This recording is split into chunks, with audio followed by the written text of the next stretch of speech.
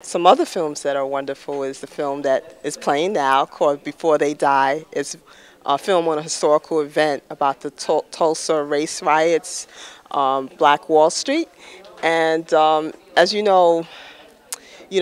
was just historically many of our communities have been devastated by racism economically. This was a thriving black township, and obviously there was a race riot, and they tore down the homes, burnt them down to the ground, and so as the title suggests, the film documents some of the survivors, and we are fortunate to have Dr. Olivia Hooker, who's about 92 years old, was the first African-American female Coast Guard, U.S. Coast Guard, and she's going to share her experience about what happened, how it has impacted her life, and hopefully the lessons that we can learn as a nation to avoid this happening again, and economically, making sure that our communities are thriving, that there are laws that are protecting our businesses. Some people could not get over it, but most people did. Yes.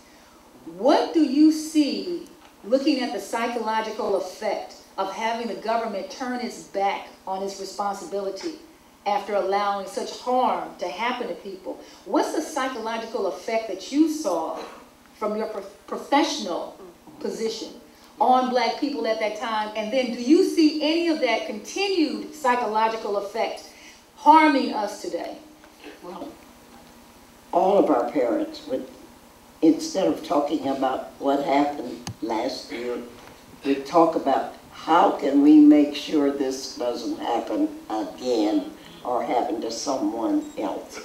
And I think that was what would carry us through, because I was only 6, so I thought that life, liberty, and the pursuit of happiness pertained to me. And I couldn't believe when I woke up and I heard the bullets hitting the house. I thought, it was hail. But when my mother heard me say, how can it hail when the sun is shining brightly, she said, come with me. And she took me in the living room to peep through the blinds. And she said, you see that up there? That's a machine gun. And that's the captain of the machine gun. And your country is shooting at you. I'm Dr. Denise Clement. I'm the producer of Before They Die, which is a documentary that chronicles the journey of the survivors of the 1921 Tulsa race riot in their quest for justice. These are elderly survivors who've been waiting for over 90 years to get justice for an event that happened back in 1921.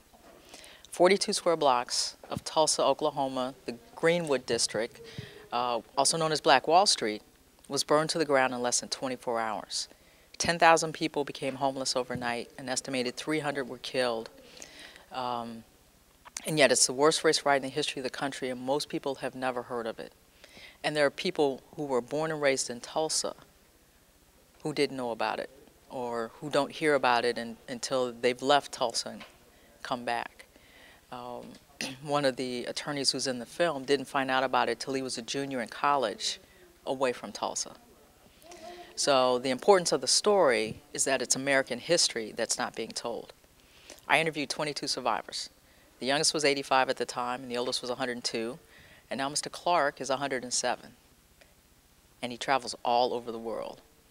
But he was 18 at the time. So he can give you a very clear story, recollection as to what happened compared to some of the other survivors who were children, young children at the time. Mr. Clark was 18. So the story that he's giving is very complete, very accurate, very compelling. So he has traveled all around the country with us to tell his story, to promote the film, and to help educate people about the Tulsa race riot. Dr. Clement, you have, I'm sure, many, many projects on your list that you would like to work on. And as a creative person, I'm sure many people come to you with projects for you. What drew you to this particular project? This project it was very clear that this was living history. I mean, we had the survivors that we could talk to, that we could get their stories, and it was important that we record these stories because no one else was recording the stories. And there is an African proverb that says, until the lions get their own storyteller, all the stories will be about the hunters. Right. So our company is called Important Films, and we have a tagline of keeping our stories alive. And that was why we did it, because it needed to be preserved. So we actually have over 100 hours of film footage from the interviews that I did with the survivors that we condensed down to 92 minutes so people will actually stay and watch. But the survivors were very gracious in inviting us into their homes, sharing their stories, letting me ask endless questions about the Tulsa race riot and the destruction of Black Wall Street, because it's not in the history books. It's not even taught in the schools of Tulsa, and it's Tulsa history. It's American history.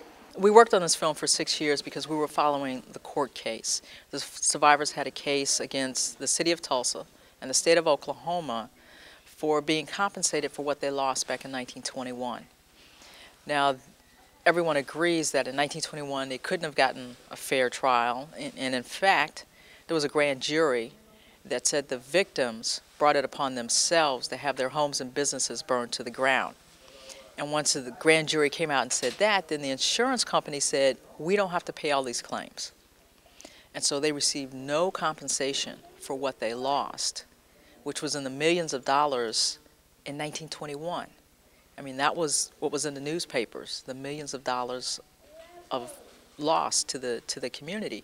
I mean, homes were lost, businesses were lost, schools, hospitals. I mean, this was a very thriving community. The dollar circulated 36 times in this community, so it supported itself. It grew as a result of that support, and it was very prosperous, which is why it was called Black Wall Street. How can we deal with the envy that people still have of what we have? Right. Because so much of it was envy. The fact they resented the fact that we had more than they. We're still dealing with a social racial hierarchy in which certain people at the top feel like they're always supposed to be at the top, and other people look like us are always supposed to be at the bottom. Yeah. How do we deal with the issue of free will?